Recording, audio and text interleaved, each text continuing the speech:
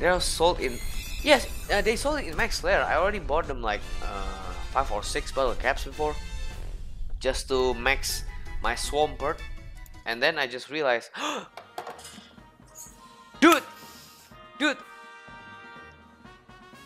wait, hold up. A shiny Octillery?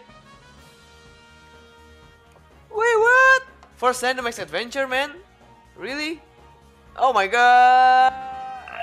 Let me check it again. Whoa, dude! What the hell? two shinies, dude! In the first Dynamax Adventures! Dude, what should I pick? Definitely I'm gonna pick Entei, okay? No way, man, no way! Okay, you'll witness this, alright? You'll witness this, okay? Wait, what? Two shinies, dude. Okay, I'll take the summaries, okay. Alright, its sniper ability. This Pokemon is pretty adamant by nature.